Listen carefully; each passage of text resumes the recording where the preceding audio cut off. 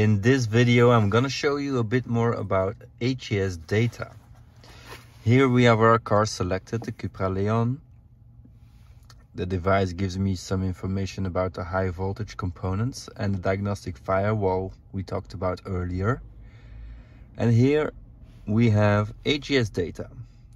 Now in the S20, the diagnostic tool S20, there isn't a database in the device. You're always linked to the web page, HGS-data.com, but the device will automatically select the right car. So here you have the Cupra Leon and all information that's available. So here, first of all, some technical data like what oil or what tightening torques you should use. Also some information about oil, 4 liters, and the specification that the brand uses. Now, when we look a bit further, it gets really interesting. For example, recall campaigns. Here is some information about a problem that occurred at Cupra, and there's a campaign active between June 26, 2024 and June 26, 2025. So here there's the original number, so you can check at Seat or at Cupra if this campaign is already, if they did it on the car. What do we have next? Manufacturer campaigns. This is more information that you should check when you have weird fault codes. So here you have, for example, a software update that needs to be performed. Here you have the code, and so you can check at the manufacturer if this car needs to be updated. What next? Battery management.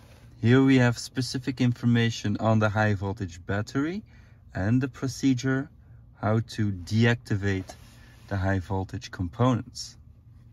This gets really interesting because nowadays we have more and more hybrid or electrical cars.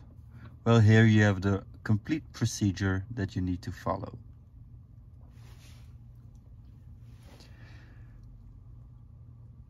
Manufacturer campaigns. What else? So service data. Here you get all data that needs to be, what has to be done at what mileage on this specific car.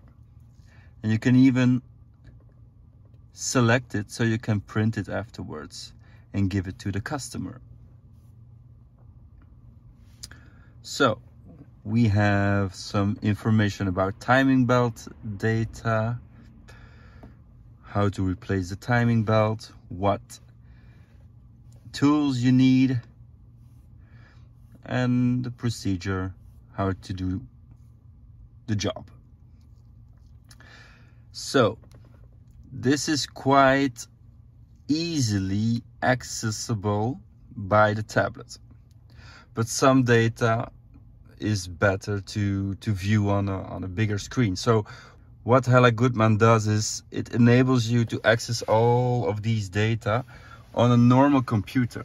So you can take an extra login, it's called an add-on, and here you will be permitted to access all data on the website HGS-data.com. Here, for example, it's much easier if you want to check electrical diagrams. Well, here you have them all accessible on the website.